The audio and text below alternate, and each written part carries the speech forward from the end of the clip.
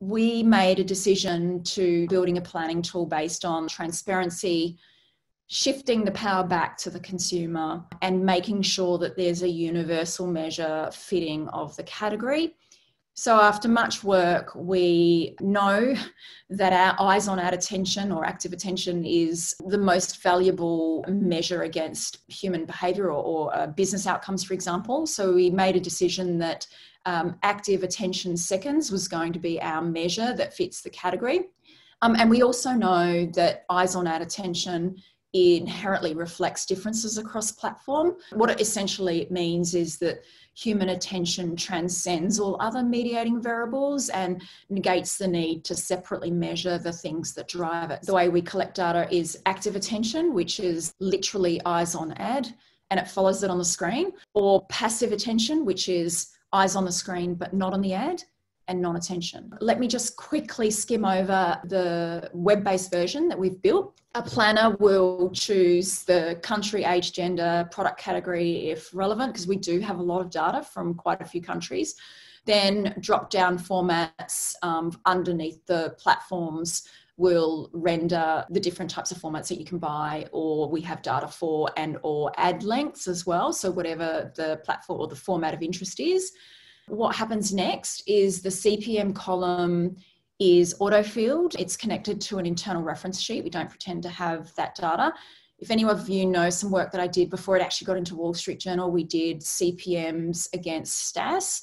And one of the criticisms was that we were trying to predict CPM. So what we've done here is we said we won't. We've just added the algebra behind the tool so that when we get to the summary page, there's allocations, but basically it's just really, really transparent. The CPM is inputted from the media planner. Then this is the gold bit, the number of active attentive seconds. This is literally how many eyes on ad, amount of seconds. And the other important thing here is the proportion of active attention relative to total ad length. And what you need to understand here is this proportion is really important because this is real completion rates compared to completion rates against time in view. Then you can see, like any unit pricing, it actually calculates active attentive seconds CPM. So this is the value play that we're trying to push. It tells us whether performance differences between platforms using active attention as the baseline is accounted for by cost. So we have a traffic light system in there that indicates best value, worst value indicator. It's definitely not about the cheapest CPM overall. It's about how many units do I get for my money. Our goal here is not to drive CPMs down. We want to make sure that the ecosystem thrives. It's about highlighting quality reach. And then if by chance, which is rare, but if by chance the platform with the highest number of seconds isn't the best value, an amber indicator will come in and highlight the need for a CPM negotiation. So this planning tool is about CPM negotiations, and we're about to get to it, spend allocations. So we also include the whole distribution. So this is the combination of non-attention. So you can truly see this is not real data. This is realistic, but not real.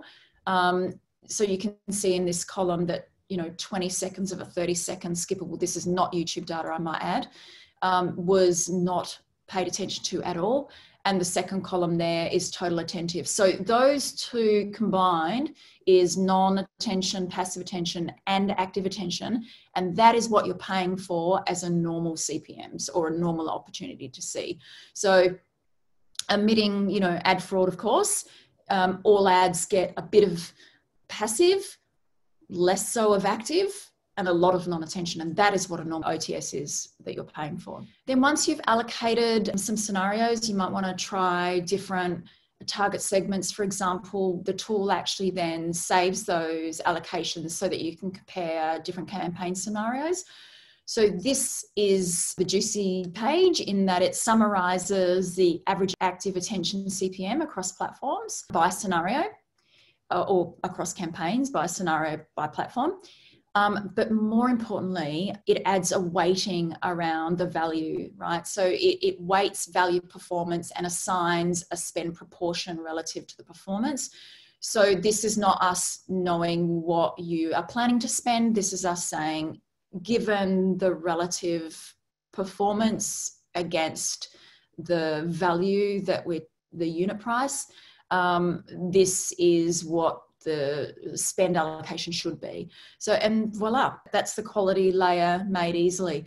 But the other part of the data in the landing page can be used for different things as well. So what you should know is at the moment we have a web-based version, and new data and new formats and API version is due in January.